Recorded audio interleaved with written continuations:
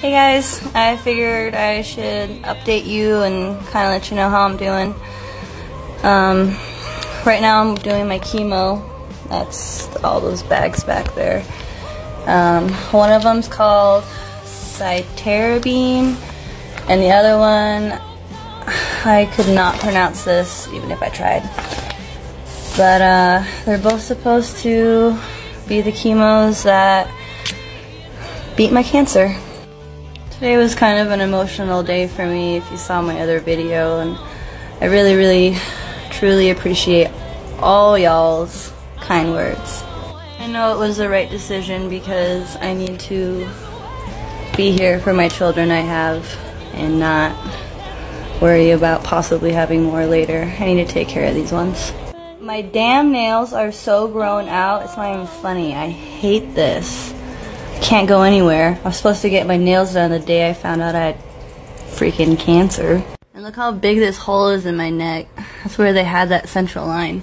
Now we rollin' with the pick line. I really appreciate you guys sticking around and listening to me cry. I know I can beat this. I know I can. I just know it's gonna be really hard. And you guys make it so much better every day. So the chemo makes me toxic. Never been called toxic before in my life. But for real though, no one can like touch my sweat or any of my bodily fluids without getting really sick because the chemo can actually cause leukemia. You believe that? Vitals look good. Chemo looks good.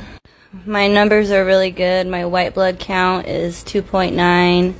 And my hemoglobin 7.9, and my platelets are 3.6, or no, actually 36. What?